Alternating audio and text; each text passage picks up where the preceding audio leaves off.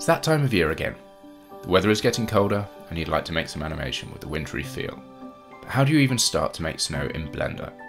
Fortunately, there's a really easy solution. We'll take a look at how to add believable looking snow to the surface of objects, as well as creating objects which appear to be made entirely of snow. All of this is made possible using a free plugin which you may not be aware of, but is already available within Blender. So the first thing that we need to do is enable the plugin. So to do that, just head up to the Edit menu, down to Preferences, and click on Add-ons. Here we can search for snow, and you'll see this Real Snow option. Then just check the box to enable the add-on, and then we can close our preferences. Now, normally this is the point in every good Blender tutorial where you'll be asked to delete the default cube. But wait, instead of doing that, let's see if we can make use of it for once. So instead, what we're going to do with this cube selected is just hit the N key to open the side panel. Then you'll see that we've got this Real Snow tab added down at the bottom here. Now the Snow plugin has very few options. We can change the amount of coverage and we can change the height of that coverage. And we have a selected faces option here as well. For starters, I'm just going to leave the defaults as they are, and with the cube selected, just hit Add Snow. And you can see that we already have something here.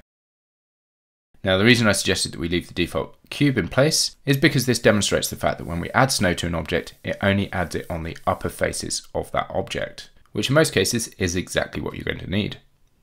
You can see over here in the outliner, it's added a snow collection with the snowball object underneath it. And that by default is parented to our cube here. If I just select that object and delete it, reselect my cube, we can go up to the coverage here and change it to a lower value if we want, and even change our height, and again hit Add Snow, and we'll get a different result here. So for the most part it's as simple as that, but there is one more important thing that you really need to be aware of. So to demonstrate, I've added some lights and a simple background to our default cube scene. This means that we can now compare what the end result looks like when rendered using the different render engines. So here using Eevee, the result looks passable for stylized renders, but it's certainly not something that I would call realistic. Whilst you might expect things to improve once we enable cycles, the results actually aren't that impressive either. In fact, this ends up looking more like some sort of wet icing than believable snow. I've seen some people suggesting that you should start changing settings on the shader at this point, but the real solution is much simpler and will lead to a far better result. Blender's Cycles render engine comes with a set of experimental features, and this can be enabled over in the Property panel just underneath the render engine options. We can switch from supported to experimental. Once these experimental features are enabled, if we re-render the scene without changing anything else, the results are far better. This is because the snow shader makes use of micro-poly displacement, which is only possible using adaptive subdivision, which requires the experimental features to be enabled. At this point you can go ahead and add snow to the upward facing surfaces of pretty much any object that you like.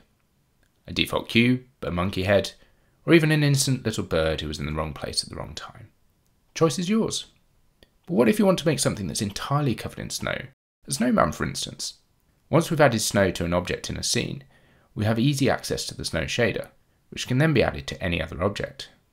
In this scene I've created a very simple snowman with a basic flat shader, and I've already added snow to the ground plane using the Real Snow plugin. Now if I select the individual spheres which make up the snowman, I can go ahead and apply the same snow shader which is automatically generated by the plugin. If we add this and render our scene, we still don't get the result that we're expecting. Even though we have the experimental features of cycles enabled, the snowman looks as if it's been rendered without those features enabled. That's because enabling the experimental features of cycles simply allows us to make use of a different subdivision method for the objects we're rendering, and this needs to then be enabled for each individual modifier. If we take a look at the snow surface, you can see here that the subdivision method is set to adaptive, and this has been applied automatically by the plugin. For any other object, we need to go ahead and add a subdivision modifier, and then switch it to adaptive subdivision. Once we've done this, we can then re-render our scene, and the result is a believable snow effect. The final thing that you need to be aware of is that the snow shader is affected by the scale of the underlying object. For example, with the snowman set to a scale of 2 here, we get 1 look to our snow, but if we apply that scale and re-render the scene, we end up with a very different result. This is something which you can make use of in order to achieve either a rougher or more compact snow effect. I hope that you've enjoyed this brief tutorial, and if you'd like to learn more about creating and animating characters in Blender, just head over to intoanimation.com, where you'll find a range of courses and articles designed to help you do just that.